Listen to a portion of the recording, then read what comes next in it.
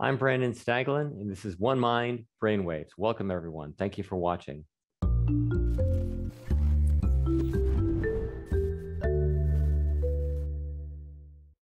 Today's topic is depression. It's one of the most common mental health conditions people experience. In fact, over 280 million people worldwide live with depression. It can lead to suffering, debilitation, its very worst instances to suicide, as I've nearly experienced myself with depression from schizophrenia. But there are known and effective treatments, and better ones are emerging on the horizon. Our guests today have all been touched by depression in one form or another. In just a few minutes, we'll hear about how their depression has influenced their lives, their work, and their advocacy, and it's inspiring them in their research. Later in the program, the folks at One Mind Cyber Guide will tell us about their mental health app pick of the week, one called Mood Mission, which may in fact help with depression. But first, his story is an inspirational one. Born and raised in Montana, singer-songwriter Jason DeShaw struggled with and nearly lost his life to depression and addiction and other forms of mental illness. He now travels throughout North America and Europe, performing in concert venues, schools, and psychiatric hospitals, and every step along the way, sharing his inspirational story of recovery. And he's here to share it with us today. Jason, welcome to Brainwaves. It's an honor to have you here. Thank you, Brandon. I'm honored to be here. Well, yeah, thank you so much for being with us. You know, you and I have both dealt with mental health challenges in our lives, and so many people watching today. We know that mental health challenges, they don't discriminate. They affect all people in one way or another. Can you please tell us a bit about your story? And for example, how did you get from there to here? And how did you first know and understand that you were dealing with a serious psychiatric condition? So I was born and raised in northeastern Montana, a town with one stoplight, 6 bars, and 7 churches. And sometimes, we didn't even stop for that stoplight. But, I grew up where there wasn't a lot of people and there was a whole lot of cows and wheat fields. And so I learned pretty early on that the little things in life are everything. And I went to college. Well, I grew up working on a farm and ranch along the Canadian line. And then I went out to college and I was pre-med for about a week. And then I fell in love with business, but most specifically the music business. And upon graduation in 2003, I embarked upon a musical career that took me across the pond and over it too, and met a lot of wonderful people, and some famous, some not. But I started out by playing the college circuit, and then I went into the county fair circuit. And so I'd do some in the summer and then some in the fall and a little bit in the winter. And, it wasn't until I was 29 years old, I was on tour in Canada in 2010, and a great freight train came rolling through my life, and my body and my brain began speeding up. And they kept speeding up until everything spun out of control. And I also, growing up in the country and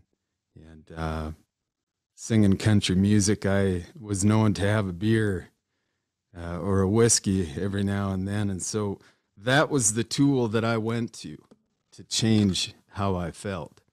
And what happened is, as the mania began to take off, I tried to slow it down with whiskey, Canadian rye, when I was on tour up in Saskatchewan, but it just exacerbated it, right? So it made it much worse. So the Canadian show promoter called my parents and they said, "Jay just isn't himself. You need to come up and get him." And so my parents drove up north to get me. We drove through the night to the nearest psychiatric hospital, and when I got there, the intake nurse asked me if I heard voices, and I said, "You bet." And she said, "Well, whose voice do you hear?" I said, "Johnny Cash." She said, "Well, what does Johnny Cash say to you?" I said, Well, I hear the train a-comin', it's rolling round the bend. Straight into the psychiatric unit I went. I I learned since then, Brandon, that there are places that you joke and places that you don't. But after I survived the initial onset of bipolar 1 disorder and alcoholism together as a co-occurring disorder, when I began to treat those effectively, my life began to get better. And what happened is back in 2013 or 14, I met with the NAMI Montana board and I just said, how can I help? You know, I'm a musician. I tell my story through song, but how can I best make a difference in the mental health front? And they helped to guide my way. A guy named Matt Kuntz, the executive director of NAMI Montana. He's kind of like this whole process over the past 7 years. He's kind of been my consigliere. You know, I call him and I say, you know, I'm thinking of doing a schools tour. What do you think? And he'll guide me as to how to do that. And so for the past 7.5 years, I've been in the trenches. So I go into the places where people don't normally go. So the lockdown forensic units, VA centers, you know, you name it. What I found, Brandon, is that the darker the place you go, the easier the light shines. So, you know, these people that were sentenced for life to a forensic unit, you could still see that gleam in their eye as you would in, you know, another audience member outside of there. You know, we all carry the spark of the divine. And that's what I try to communicate to, you know, moving towards love and away from fear. Well, that's probably a longer answer than you wanted. Hey, but what a beautiful story you just shared and a wonderful insight you shared at the end of it. I believe in that as well. There's a light inside each of us that doesn't go out.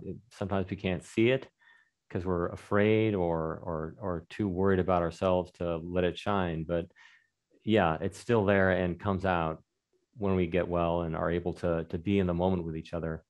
So thanks for sharing your story. It's a very inspirational story that you share.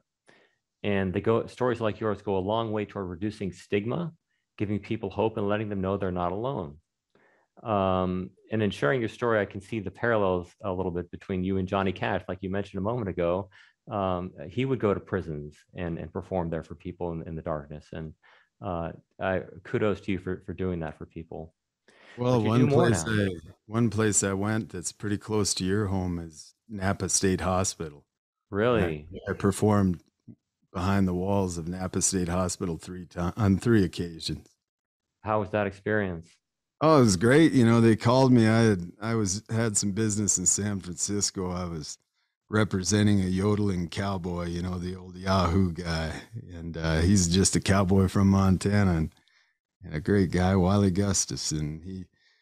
He sent me on a mission to San Francisco. And when I got there, I got a phone call from a woman that would become a dear friend of our families, a gal named Jan Whitling, and her son was there. And she had seen me speak at a awards ceremony in Washington, D.C. And she reached out to my agent and she said, do you think you'd play Napa? And as soon as I heard about it, you know, I was there, you know, and she got us through the gate. And what wonderful people they all were. They called me a week before the show or a day, and they said, we have an inpatient band, and they're wondering if they can back you up for the final song. I said, hell yeah, but it's got to be Johnny Cash, Folsom Prison Blues. The whole unit was on their feet, clapping their hands above their head. And, you know, that's been the great blessing, are moments like that where it's just real. You know, there isn't any politics, there isn't any creed.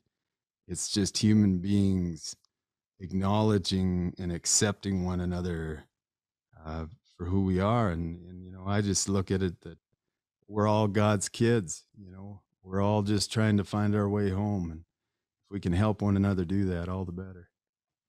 Jason, wow, you are truly a great man, great advocate.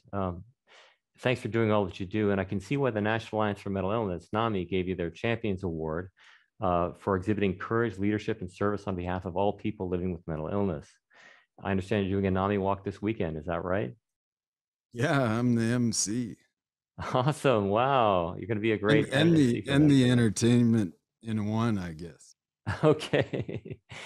All right. I've done NAMI walks for many years and I've really enjoyed those. But what made you first want to start sharing your story? Was it what inspired you to do it for the first time?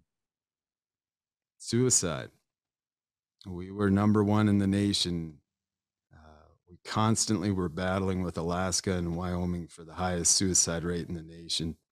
And when I got into this, we were number one per capita. And I lost a dear friend to the battle, a West Point guy who was a dear friend of mine. I was on his front porch the day before he died. And,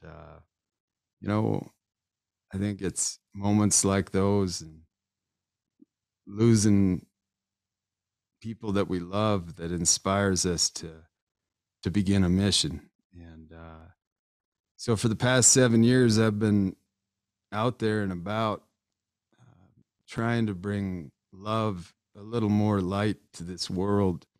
But I'm kind of retiring, Brandon. You know, I feel like I've done what I can with the time that I was given. And what I found was going into so many places and meeting so many people. The hardest part was afterwards when you talk with the audience members. And, there were some nights where I'd have 3 dads walk up to me and said they lost a kid to suicide. And that wears on you. And I just kind of at the point in my life, I have a little boy and a good dog. And I just bought my son a rabbit. And I didn't have any idea how much bunnies, how busy they are and how much work. But I'm so glad that we have George now. And I decided this summer to turn off the news and to turn on the water. And I gardened this year and going barefoot in the grass. And, it turns out that if you water things, they actually grow. And so I've been steering my life more into the moment and towards the music. I've put my music career off for the past 7 years to do mental health advocacy, and it's really time to return to that. Well, thank you for doing all you've done for mental health advocacy, and I wish you, great success in your music career. You've done amazing work so far, and you continue to do so. You talk a lot about the wisdom born of the experience of dealing with mental health conditions like severe depression. How did your mental health struggles prepare you for the current moment? Were there coping skills you developed that helped you get through the pandemic, like the gardening you're talking about, caring for your rabbits, your You son? know what what has brought me the most peace is when I can leave the future to God and or Buddha or what or all of the above, you know, basically surrender to the moment. And if I can make sure that I and my loved ones have no needs, then I can finally be at peace in the moment because I have nothing to desire.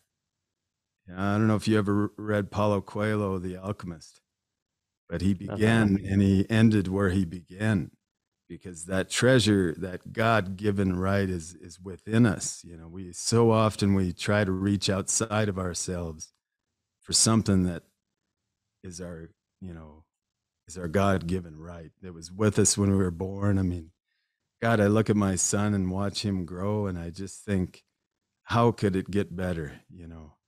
But I think what the pandemic has, guys like us, Brandon, we've been preparing for for social isolation for a long time, right?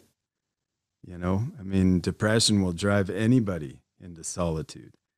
And so I believe that the true leaders that are going to emerge throughout and at the end of this pandemic are people who are no strangers to suffering.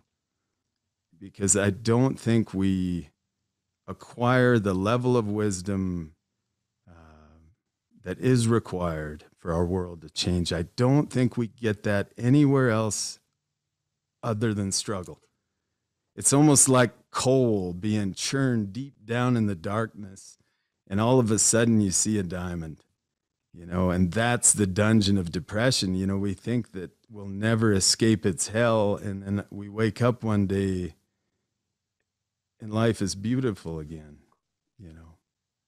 And so I think we need leadership that isn't governed by fear. For my mental health, I had to turn off the news because there wasn't much I could do for a lot of those people. And what I realized is that I have to start at home. I have to be a loving, good human being to all those around me in my community. I started focusing on the inside of my fence rather than trying to save the world in one swoop, because like a famous songwriter friend of mine said, some people don't want saving.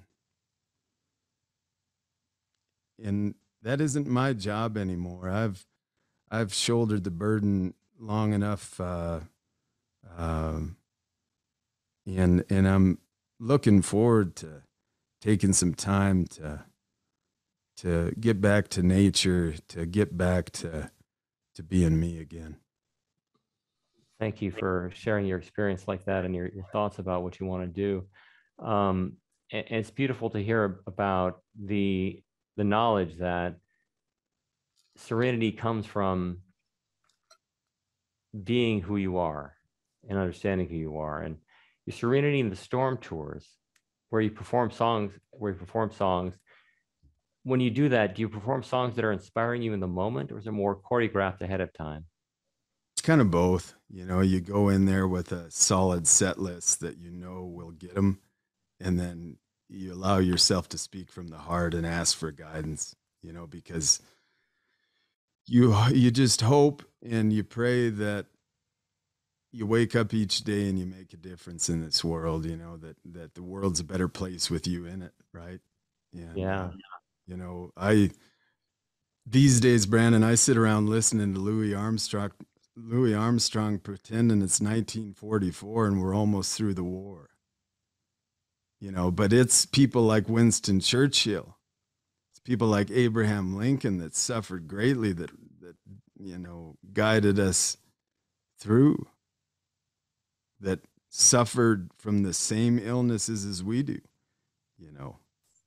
but yet they still succeeded in leading the way forward. And, in this country right now, it's kind of at an uncivil war. And so it's really going to take leadership, I think, from a lot of us, that we're called, wherever we're at, whoever we are, that we are called to the higher ground, that we realize that we are all in this together. What an important message to share right now. We indeed are. Even though we may not see it, that is the way it really is. And today you're going to do a song for us, This Land is Your Land. What is it about this song that resonates with you? Oh, it's Woody Guthrie, man. Woody Guthrie cared about the people that were forgotten by the Great Depression and the Dust Bowl. And Woody Guthrie talked about one land, one people. Woody Guthrie respected the fact that we weren't the first ones here. That the people that we have oppressed that were here before us. You look at mental health. Stigma is just a softer word for discrimination, and so I don't know if civil rights is the right word, but we are part of a movement towards compassion, away from fear. But we have a long ways to go. And until human beings are consistently treated as human beings, we will not heal, you know. And so it really comes back to that necessity of being present in the moment, but also moving out of our heads and into our hearts and living there. Take us there, please, Jason.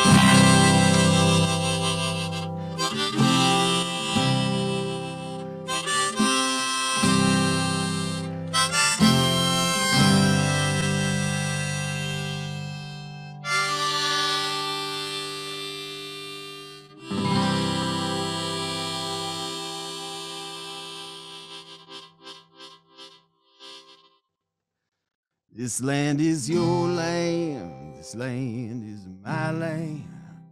California to the New York Island, from the Redwood Forest to the Gulf Stream water.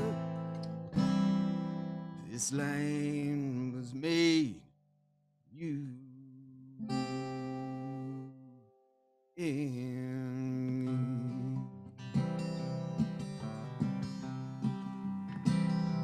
As I was walking that ribbon of highway, I saw above me that endless skyway. I saw below me that golden valley. Oh, this land was made for you and me.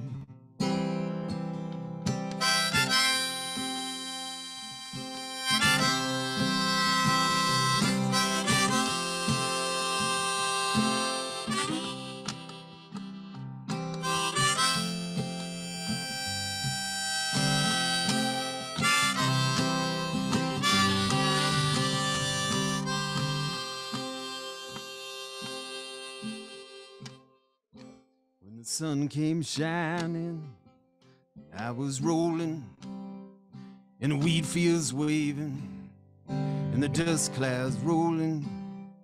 As the fog was lifting, our voice was sounding, saying this land was made for you and me.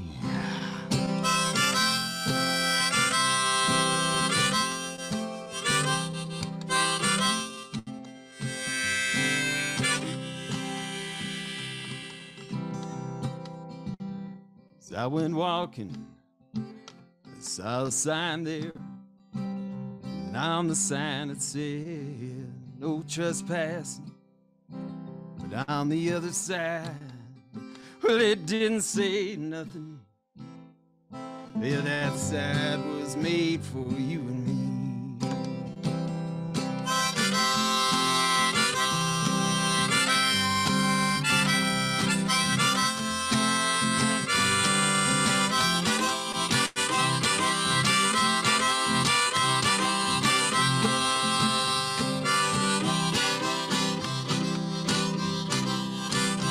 In the shadow of the steeple where I saw my people, as they stood there standing, I saw my people. Is this land made for you and me?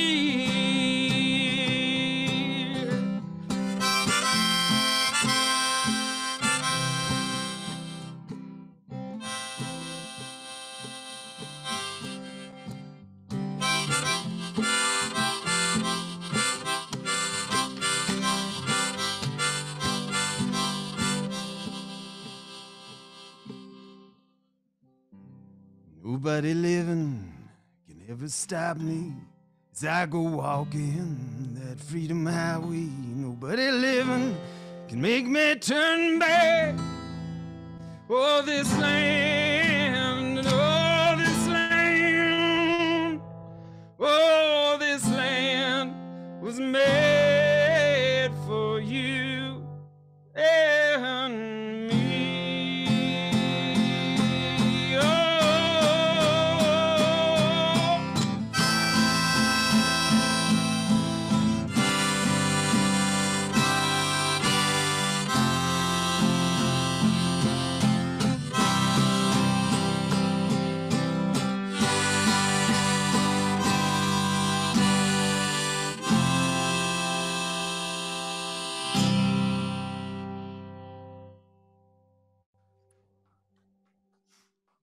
Jason, thank you so much. God, I was so moved by the way you performed that. The affirmation of the suffering that so many of us experience in our lives, but at the same time, that hope for the future of freedom again, to be free in this land that we live in, this land that's underneath our feet right now, present in the moment again. Man, and I was present listening to you. Thank you so much. Thank you for having me. Absolutely. I wish I could shake your hand, but this is Zoom. So hopefully in the future we can get together and I can do that. Nux, as my son would say. Nux, there you go.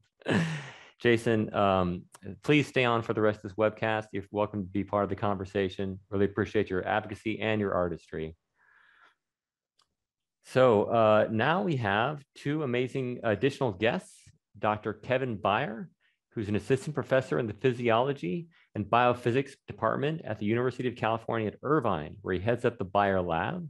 He's also a 2020 One Mind Janssen Rising Star Translational Research Awardee.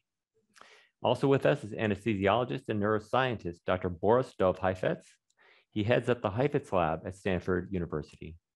And viewers, thank you again for joining us. Feel free to post questions in the comment section of this webcast anytime you feel like it. Boris and Kevin, thanks so much for joining us today. Thanks for having me. Absolutely, it's great to have you on. Kevin, let me start with you. You won your Rising Star Award for your research involving the brain's neural circuitry and how they relate to depression. Can you please tell us a bit, how are the brain's neural circuits involved in the development of depression? And what has your research taught you about how some people can be vulnerable to depression and how that develops? Mm-hmm. So the foundation of the research that we're doing in my lab is really that we know so very little actually about this area. How mental illness arises and why it can lead to depression in some individuals. The DSM criteria for depression, for diagnosing patients is so incredibly broad. You can have hyperactivity, hypoactivity, you can eat more, you can eat less. It's just such a broad variety, broad amount of symptoms and presentation that we really have very little clue about what actually is the brain pathology, if it can be called even one thing. So even the treatments that we have, we really understand very little. A lot of the original SSRIs that are still in common use really just arose from studies in the 1950s where they were treating patients with tuberculosis, and they just found that, hey, these people seem like they're doing better after treatment. And so we've kind of developed hypotheses about the roles of monoamines like serotonin and things like that. But if you were to ask anybody on a very fundamental level how those things are working, our understanding is extremely cursory. So we're really interested in having a very broad perspective to try to make some traction into understanding how, what is it about the brain, and in particular individuals that are vulnerable to neuropsychiatric disease and mental illness like depression. What is it about them that facilitates the development of mental illness? What are those vulnerability factors? What cells in the brain, what molecules are responsible for sort of pushing people along particular trajectories? That is fascinating. And I can't wait to hear more about how your research develops over the years with this award and other things you're doing in your lab. And, I think one thing that may also help with depression is simply being together and listening to music in a community, things like that. What did you think of Jason's performance? That was awesome. I've just been, sort of thinking about this for a very long time and sort of my own experiences. And it's incredibly empowering to hear, people open up and share their experiences and just how many things you can relate to and how many things you've never shared. And once they come, they come from somebody else, it just resonates with you in an extremely profound way. Yeah, absolutely. I was incredibly moved by what he had to say as well. And but I think we've all had experiences like this in who we are as a group here right now. Boris, let's move over to you. You study synaptic plasticity and how it can be harnessed to treat neuropsychiatric disease. How did your own lived experience with mental health conditions lead you to start to do this research?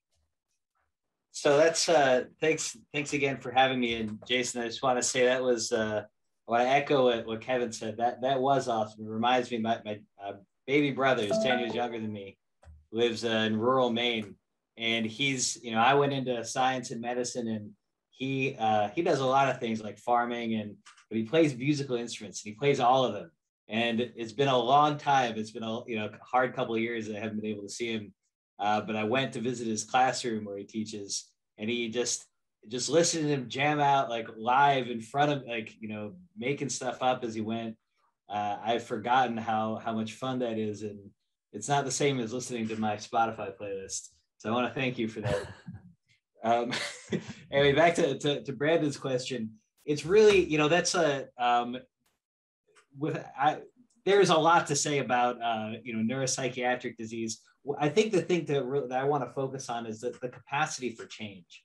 That's something that's stuck with me for a long time. I mean, I've had a relatively privileged upbringing. Obviously, you know, mental illness touches all of us, and I've been interested for you know, for many years through high school, college, my own experiences and others. How is it that, you know, the process of social connection and disconnection? How is it that people can enter addiction and yet recover from addiction? How can, you know, people get depressed and they get better? I've watched, you know, my own family members who have these crises, and then suddenly they emerge, you know, and they do get better. And that all kind of triggered for me this idea of, you know, that there has to be some way that we can understand that process of change, and maybe we can be even more intentional about it. And that's what we've, you know, I've spent my entire career basically to this point looking at that from different points of view. So looking at, you know, how do synapses between neurons do it? Like, they can change. That's something we can study in addition. One of the studies that I worked on with Kevin, and, you know, where we did a lot of, I think, really great science together, is looking at how do you track this across the brain? You can actually track changes across the brain in a really ever more sophisticated ways, and leveraging those techniques to be able to understand what happens in a human. To me, that's the most you know, powerful translational you know, project that we can embark on. So that kind of guides what we're doing right now, where we have drugs now and treatments really that are capable of affecting these rapid changes, both in how people connect to each other, in people's mood. They're crude tools, to say the least, but they're giving us insight into how can we change basically the trajectory that someone is on. We're doing a study with patients coming to the operating room. I'm an anesthesiologist. One of the things, we're really good at dealing with hearts and lungs, make sure your heart's good for surgery, and usually that's the end of it. But, you know, if you have a mood disorder, if you're severely depressed, a lot of times, like, we just hope the surgery will fix it. You know, but that's actually not, it's a very limited view. A lot of people come in with lifelong depression that actually can affect, you know, the outcome of surgery. So what can we do with those patients to help them change and get on a better path for recovery? Wow, you're doing an awful lot in that realm, helping people from a variety of different ways, the research and the care that you provide. Thank you for doing all that. And synaptic plasticity is something that fascinates me as well. I've been the beneficiary of a treatment that harnessed that, cognitive training that I used for schizophrenia, and it was a turning point in my recovery. So I'm a wholehearted evangelist for that as well, and I look forward to hearing more about what you do in that area. Kevin, back to you. What inspired you to go into the field of neuroscience, specifically the study of behavior surrounding conditions such as depression, anxiety, and addiction? So like Jason and Boris, I think inspired by personal experience. You know, mental health has been an issue in my family, predominantly on my mom's side, and it hit me pretty hard at the end of high school. At the beginning of college, it sort of you know, immediate onset that persisted for many years. And, you know, really being the distance leaving home, even though it was only an hour away from me from home to where I went to school at Madison, it was extremely isolating for me. And, you know, during some of my most formative years of college, I was suicidal most of the time. And, you know, my mom, who, you know, is and was my greatest advocate, you know, tried to help me in the ways that she could, in terms of support, in terms of bringing me to a counselor. But I mean, ultimately, at the time, I didn't find those things to really make a difference. And so it wasn't, you know, my case until I just decided that this was going to be a lifelong issue. And like Boris said, I mean, there definitely is capacity for change. This isn't set. I can work through this. That ultimately there was sort of the self-drive and inspiration that got me along and got me to where I am today. I still deal with it, and I always will. But just sort of the knowledge of the willpower and being able to do something about changing these states that aren't essentially a lifelong sentence. That's something that both Boris and Jason have highlighted. And so I really kind of want to, from a scientific perspective, try to make a difference in ideally sort of understanding what these factors are that predispose individuals to developing depression, to try to even stem it before it arises. So what is it about social experiences, early life adversity, bullying, things like that can trigger sort of different responses in people, and what is it about people's states, either genetic or non-genetic, that provides resiliency in some people and not others. And hopefully to get to a point where, unlike what Boris said, where it's just you sort of just hope the surgery cures it, we start to approach mental health with personalized medicine in the way that we're starting to get for other diseases, that we can start to understand each person's particular experiences and treat them accordingly. Fantastic. That is so important to help each individual for who they are as a person. Kudos for the work that you've done. And Boris, you've done extensive work using ketamine as a treatment for depression. How effective do you find it to be generally? And does it work for most people? And why is it important to discover new therapies beyond those that have worked in the past? So the short version is we do a pretty marginal job of treating depression. And the real answer, honestly, to me, it's not really even about finding new drugs. It's about finding ways to improve social, basically the unraveling of social fabric in our lives, and finding ways to really engender society and community. And, the drugs may help that process along. We think of this with pain management, where it's not just giving the pain medicine, it's giving the pain medicine so you can do the physical therapy, so you can do the psychological counseling, so you can get better. And that's really the integrated whole. I'm very much in the biomedical tradition of focusing on molecules and drugs. And, that's kind of the system we're in. So a lot of the research I do is really, centered around ketamine, MDMA, psilocybin. But again, I think keeping the larger perspective is important. These drugs are effective, but we know very little about them. This is like totally, terra incognita. There's a strong signal. Something seems to be happening. It seems to be able to produce these lasting changes. But again, these are crude therapies. I mean, MDMA, ecstasy it was a drug. I mean, if you type MDMA into Google, let me know what happens. You're going to get a lot of stuff about PTSD and a lot of other stuff. So, that it's, again, there's promise, but there's room for improvement in a lot of ways that, I think is a topic for another time. But the point is that they are effective. And I think the most important way to kind of hone in, as Kevin was saying, develop personalized medicine, is to do research on these, figure out what's working, figure out what works about it, and then see if we can do better. We're really good at engineering. And again, let's not lose sight of the bigger picture.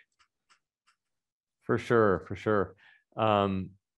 Yeah, absolutely. And viewers, again, thank you for watching. Today, we're talking about depression, new research and therapies with Dr. Boris Dov Heifets, who is an anesthesiologist and neuroscientist at Stanford University, and Dr. Kevin Beier, assistant professor in the Physiology and Biophysics department at UC Irvine. He's also a 2021 Mind Janssen Rising Star awardee. And Jason DeShaw, singer-songwriter and mental health advocate. We're really lucky to have these guys with us here today. Viewers, don't forget, if you have any questions you'd like to post in the comment section of this website, please do at any time. And if you'd like to share this webcast with anyone you know because you think it could benefit them, please do so. Kevin, back to you. Boris was talking about the development of new therapies, and I know you work on that area as well. But it can take many, many years for a new discovery to be implemented in a way that patients can actually use it. So what are you hoping to achieve with the funding that you received for the Rising Star Award? And what therapies do you think it might lead to for depression ultimately? Mm-hmm. Yeah, so our goals are again to identify the vulnerability factors and what it is that predisposes certain individuals to develop neuropsychiatric conditions and less so for others. So our goal is to kind of cast a broader net. The way people typically do this are through these genome-wide association studies, where you take really broad cohorts of individuals, tens of thousands, hundreds of thousands, and you correlate genes or these small nucleotide polymorphisms in these individuals with particular outcomes like addiction, depression, things like that. And you can identify for example, some of the genes that are linked to development of these states. And so that's a really good start. And we've identified some really interesting genes and variants. But together, it's something like 1% of the genetic predisposition, which is completely independent or perhaps somewhat overlapping with the non-genetic factors that contribute. So our goal is to take a very different sort of approach than most people and just ask the question and take the sort of naive understanding and foundation that we actually know very little about. How any of this happened, like Boris said, the treatments we have are very crude, and instead of focusing on what we think we know, to instead just take a step back and say, well, let's let the biology guide us. Let's try to look into more broadly, without really strong predispositions, what it is about the brain, what cells, what molecules. So our goal is to sort of identify the areas in the brain and when they actually contribute to the development of these states. So when you do these GWAS, these genome-wide association studies, it gives you the gene, but it doesn't tell you where the gene is acting, in what biological pathway it's acting, or really when it's doing its thing. So what we hope to do by identifying the particular circuits and cells in the brain is to identify the what and the when and the where. And from that vantage point, you can then start to potentially hone in on specific therapeutics. So molecules, genes that are expressed, proteins, druggable targets that would give the sort of potential for personalized medicine, that you can identify particular changes that happen in these individuals, including sort of predisposed individuals, those vulnerability factors, and allow you to potentially intervene early on. Mm-hmm.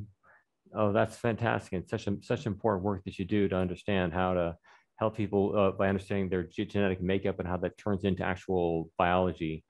Boris, back to you. One area of neuroscience research that's been getting an increasing amount of attention and buzz lately is psychedelic medications and drugs. And you were touching on that a moment ago, talking about MDMA and so forth and ketamine. What have you been finding with your research there? How promising is psilocybin, for example? And how common might it one day be as a treatment for mental health conditions? So we're still learning about a lot about these things. Most my work in my lab is split between clinical studies and animal work, and one of the things we're trying to understand, for example, is MDMA is known for its ability to foster social connection. And how do we look at that as a mechanism? What can we learn from MDMA about how mice and hopefully people generate and develop social connections? This is early days. We are still just the first studies for drugs like MDMA and psilocybin are just coming out. For psilocybin, there is remarkably little actual data given how much buzz there is in the field. Again, there's tremendous promise, but I have to be a little bit less evangelical, I guess, than some of the folks out there in the media. We have to see. We're doing the testing now. We're starting a trial for patients with chronic pain and psilocybin, and looking to see whether changing your mindset basically and your relationship to your pain in a very intense therapeutic session can help lead to long-term recovery. But again, I want to just emphasize, we don't know the answer. That what we need to do is do those kinds of studies first. Will it become part of mental health care? If it works, I hope so. I hope that we can destigmatize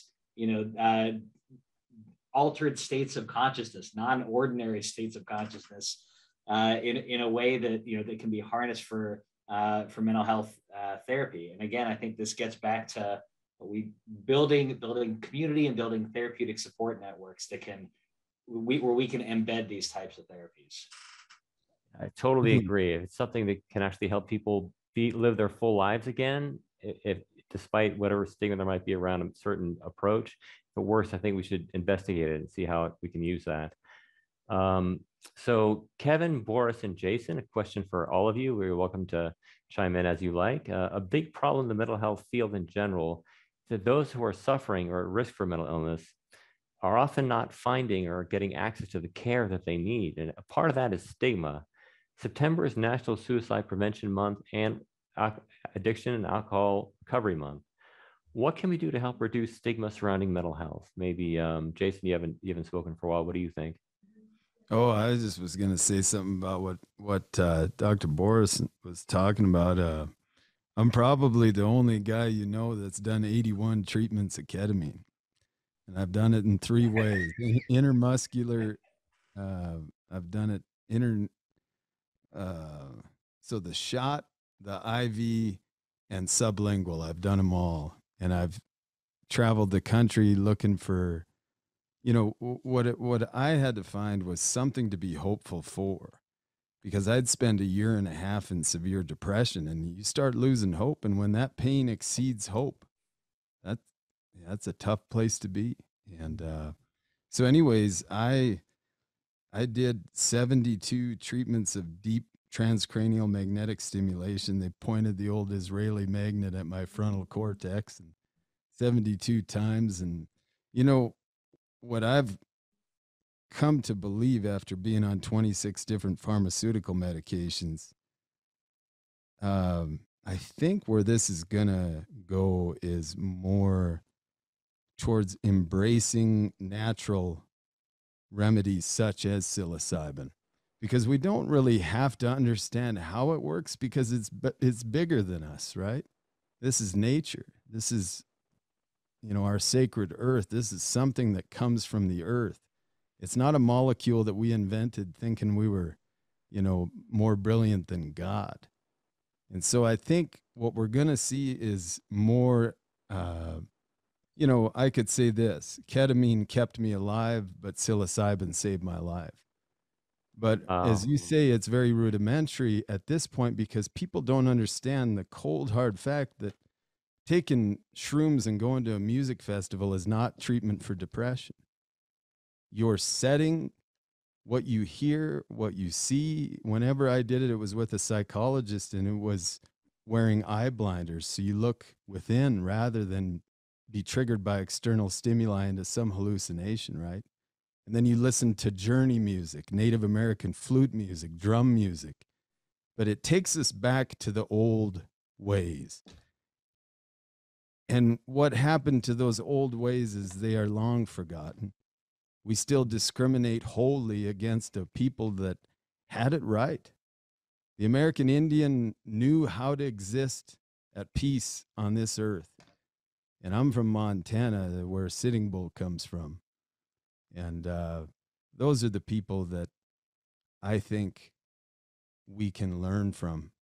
Because I know when I smudge with sage and sweetgrass and Brazilian holywood, Peruvian holywood, that does something. I don't know how the hell to describe it or explain it, but I feel better.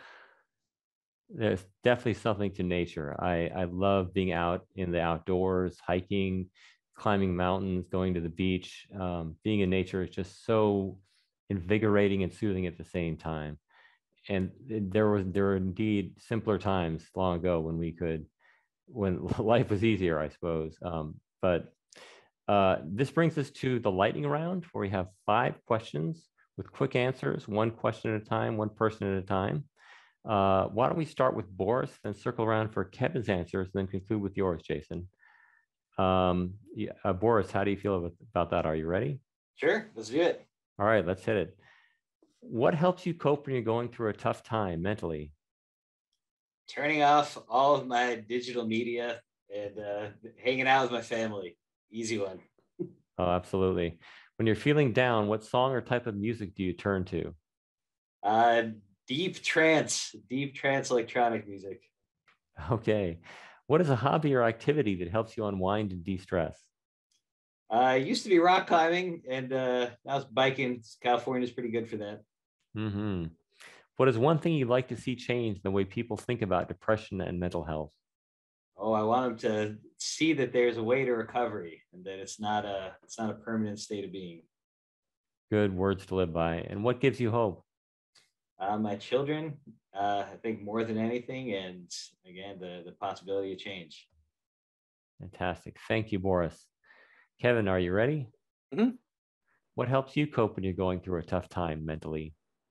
Like Jason said, living in the moment, being able to disconnect from social media, electronic reality, and just live in the moment with my family. Mm-hmm. When you're feeling down, what song or type of music do you turn to? Paradoxically, sad music. It just helps me be honest with myself and how I feel. I find that that's really the only way for me to really connect and work through my issues. Yeah, it's right there with you. What's a hobby or activity that helps you unwind and de-stress? Honestly, I'm still looking for that. I think there's really no substitute for time, and so for me, it's taking time to really just focus on what it is that I'm dealing with, being around my family, and slowing down and living in the moment. Love it. What's one thing you like to see change the way people think about depression and mental health? For people to acknowledge mental health and mental illness in the way that they do physical injuries, that, as Boris said, there's capacity to come back from anything, but we should give ourselves the time and care that we give for broken bones, for mental illness. For sure. And what gives you hope?